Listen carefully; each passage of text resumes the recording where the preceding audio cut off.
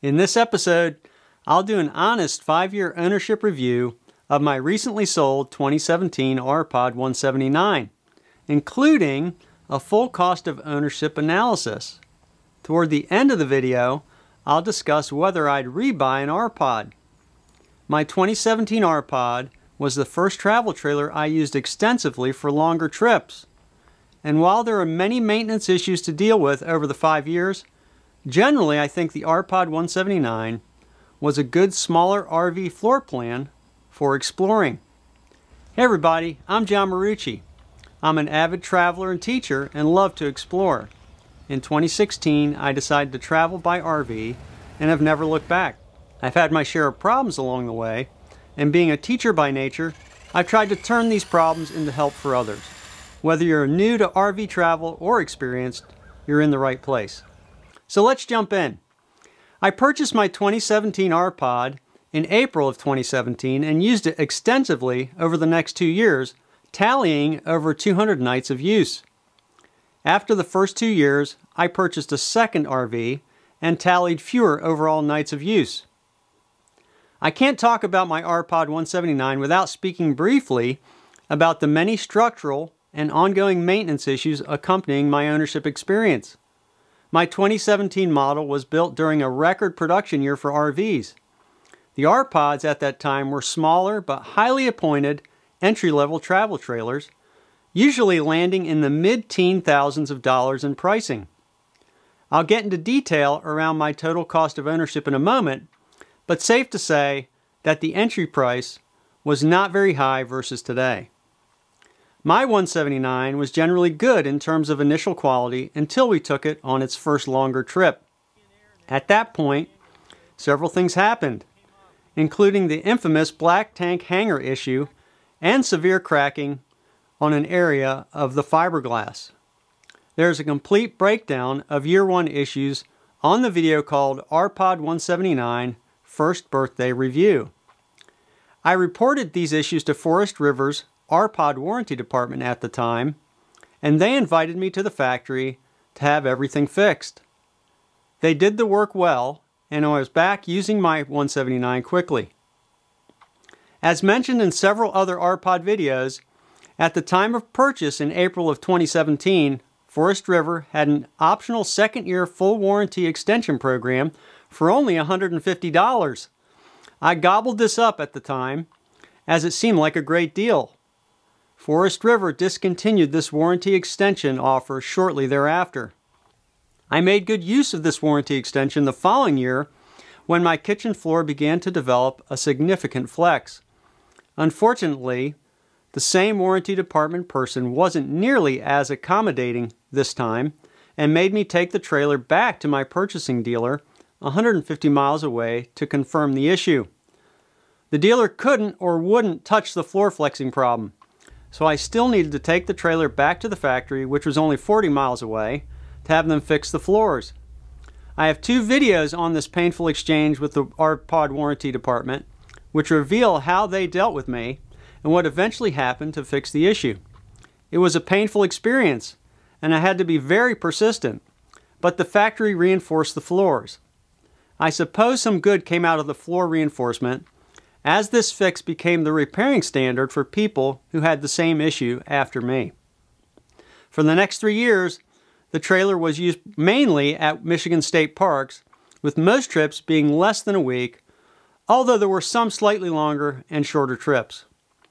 While the usage of my R-Pod 179 relaxed in years 3 to 5, unfortunately the maintenance issues continued, concluding in likely the most significant structural problem to deal with, the addition of several outriggers to the frame to bolster the slide-out wall sag.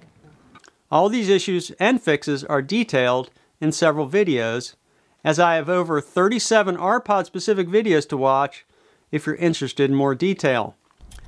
Just see the link in the description below this video. To leave the impression that my R-Pod 179 was only a pain would be incorrect. It did facilitate many great shorter and longer camping trips. Yet when I think back, I remember the problems, how much work was put into fixing things, and how I was treated, sometimes poorly, by the company. So it was a very mixed bag. Let's move on to the cost of ownership, where I'll break down costs for the 5 years. I'll talk about the rental cost, meaning how much it cost me to rent the unit for the time I owned it. I'll not include gas and campsite rentals in the analysis since they are variable. We'll start with the initial purchase price, plus dealer fees, plus tax. We'll add additional equipment purchases, supplies and repairs, insurance and storage, and then minus resale value to this upfront cost. Resale is what I sold the trailer for minus sales costs.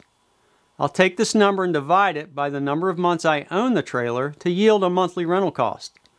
I'll also calculate the rental cost per night. So here we go. The total purchase cost was $16,747. This included the trailer, Blue Ox, weight distribution hitch, dealer fees, and tax. The number is straight from the purchase agreement of April 2017. Additional equipment, supplies, and repairs over the trailer's life were $3,809.78, way more than I expected. Insurance for the 61 months was $921.57, and storage for the 61 months was $2,110.50. The resale was $17,470. When you add it all up and subtract the resale value, you end up with a total rental cost of $6,138.95. The monthly rental cost for the 61 months ends up being $100.64. We used the RPod 179 for 320 nights in 5 years, so the nightly rental cost was $19.18. It could be argued that the incremental travel expenses should be added to the total cost of ownership, but you would then have to net out the opportunity cost of other travel not taken due to using the RV. It gets too complicated to calculate, so we'll leave it to the above analysis.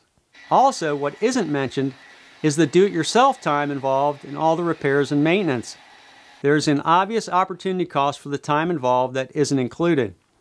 All to say that ownership wasn't inexpensive, and there was way more cost and time to owning the RPod than I would have imagined before purchasing it. Notice that my additional equipment, supplies, and repairs totaled nearly 25% of the after-tax purchase price. So given all this, would I rebuy the same trailer? Better yet, what would I tell myself back in April of 2017 before I bought the RPod 179? Honestly, I would say that this won't be the most reliable or well-built trailer and will cost a lot of time, effort, and money to maintain. Your interactions with the manufacturer will be good during the first year, then generally be fair to poor the rest of the trailer's life. I would tell myself to buy locally next time and find a reliable dealer. I would say that you should never buy a trailer without a solid structure, composite floors, or a warranty of fewer than 2 years. I would also tell myself that pretty much every problem you run into with owning the RPod, from converter failures to floor bounce to missing outriggers, will be used to help others know what they are getting into or help others fix something you will go through. You'll go great places and enjoy traveling by RV. So in this regard, the problems will be worth the trip. Finally, as a reminder, this review is for a 2017 model year RPod, not one of the newer models. Many things have changed with RPods in the past 5 years, including the addition of Asdale walls and better structural supports. Unfortunately, at the time of taping this video, RPods still have only a 1-year warranty and lack composite flooring, 2 things that have caused me to look elsewhere when considering my next RV. Depending on when you are watching this, Forest River and RPod may have changed these items. Okay, that should do it for now. Feel free to share your ownership experience below if you have been or are an RPod owner. If you found this video helpful, please click the like button, share it with friends on social media, and remember to subscribe to the channel. Thanks for watching, stay safe, this is John Marucci, and so long for now.